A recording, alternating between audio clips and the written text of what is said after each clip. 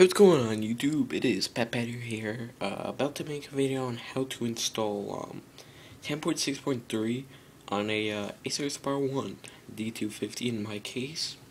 Here it is. Just show you some I/O.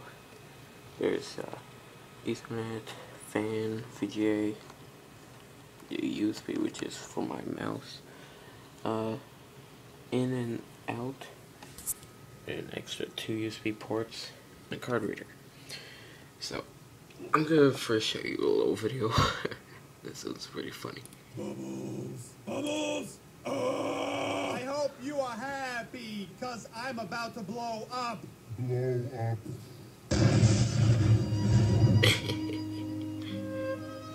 Yes. Yup. But make sure, get your limo checked. But, yeah. Stop looking at me like that, I'm trying to save life here. But, yeah. So, first of all, you're gonna have to download iATKOS S3. It's gonna come in an ISO file. So, if you're doing this on a Netbook, then you can either, one, get an external DVD drive and burn to a disk and boot from the disk, or you need a current Mac or Hackintosh and extract that iATKOS X3 on that Mac or Hackintosh, and then just put it on here. There will be a video in the description, and it will show you what the steps you would have to do. I'll probably make it, because the description is going to be updated as I go. So, yeah, so I got, this, it's an 8GB SDHC card. You want at least 8GB. 4GB will not work. 8GB or above will work. And even a USB flash drive will work. But in my case, it's just an SD card. So, just insert into your SD card reader.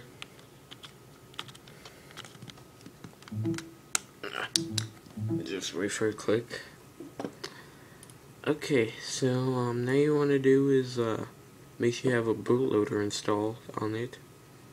You won't need that if you're booting off a CD, but I recommend using a SD card or USB flash drive that's 8GB or more, because it's a lot faster to boot up. So we're just gonna restart here.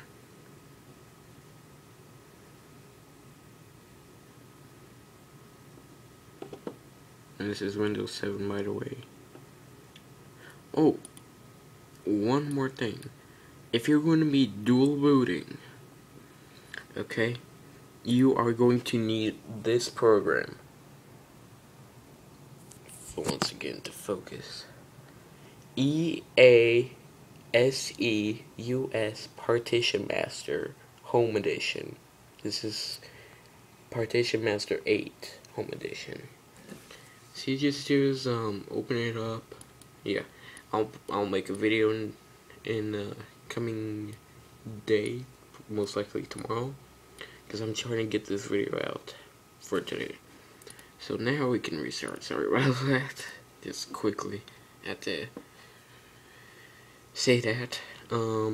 That's only if you're dual booting. If you're not, then you're pretty much good if you are not dual booting. Let me turn off my speakers. Okay.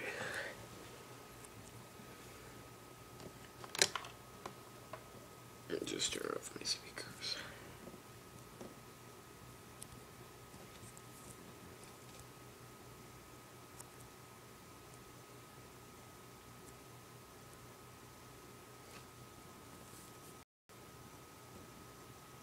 And then you want to go into your boot menu or whatever you have. My boot menu is F12. If you don't see a boot menu, then just go into the BIOS, which mine is F2. Okay, so I'm going to go into the boot menu, pressing F12. And you want to boot from your USB HDD. mine's the SD card. And you just click enter. You'll see the little loading symbol. You might want to have a USB mouse, but my trackpad works. And there you can see macOS 10 installer. Just you don't need to boot verbose. Just click enter. There you go, Apple logo. This loads up pretty fast. Like I said, if you're booting from a CD, then yes, it will take a little longer. If it's a USB, then yeah, it would probably be pretty slow. If it's just USB flash drive more than 8 gigabytes or SD card more than 8 gigabytes, then you should be good, and it should be a little faster for booting up into the installer. Go to cursor, and here you just want to select your language. Mine's English. I'm going to use English, of course. And here you get to this screen. Now before you do anything, go to utilities, and this utility,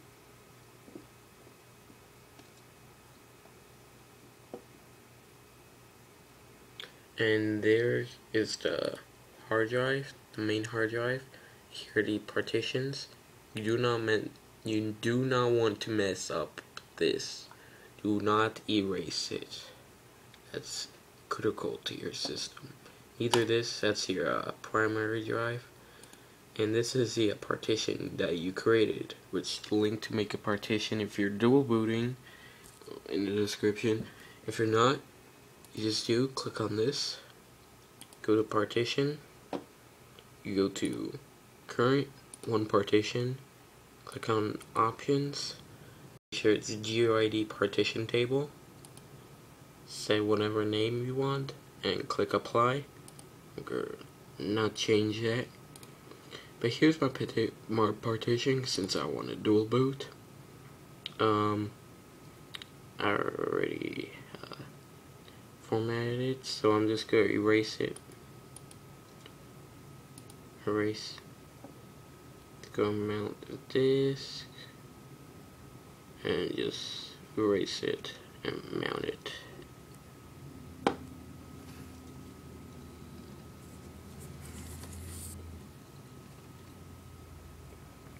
Okay, so it's done. And we'll make sure that it shows up like this, not like kind of like a gray. And you could quit out of disk utility. Now, if you use the bootloader, which you must have a Mac or Hackintosh, I use a Netbook bootmaker, and automatically installs the Netbook installer application, so that I can install a bootloader. Because with the bootloader I get the full graphics, and yeah, just agree to the license. Do not install it on here, but here. Neither on here. I'll say there's no free. NTFS, here you go. Now before you click on install, well, customize. May you customize it? Yes, you can. Bootloader, I'm not gonna select anything. Okay, say I'm gonna do a custom one. Graphics enabler I need, Ethernet, USB bugs fix for mine.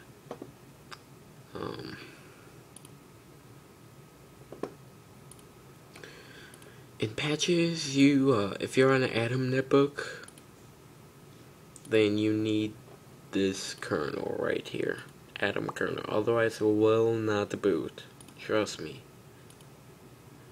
Drivers, main hardware, SATA/IDE. I have a AHCI SATA. Sound. My sound card isn't supported by Apple HDA, so I use Voodoo HDA. PS2, I use Voodoo PS2. laptop hardware, I use battery, card reader, TAC sync, and also I use this too sometimes. NTFS, don't really need that right now.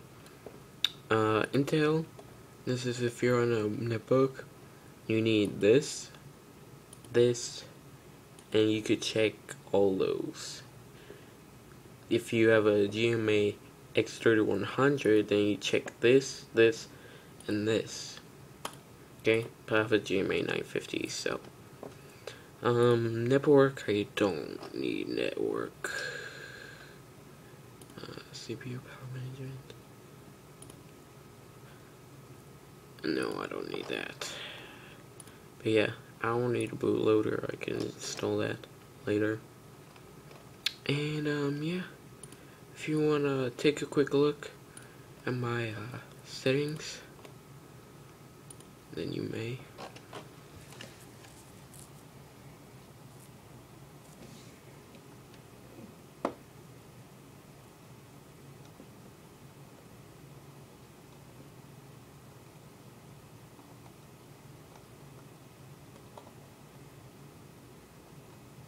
If you're doing this on a Acer Power 1 D250 netbook like I am, then do exactly what I did, and you will be fine, perfectly to go.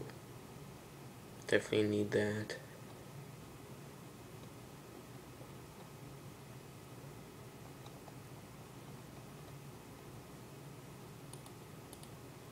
Oops.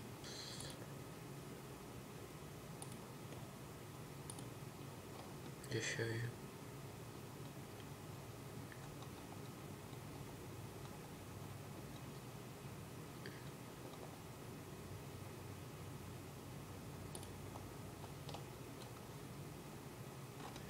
Okay, so once you got that, click OK, and you click the magic install button, cross your fingers, make sure it works, and you click on install.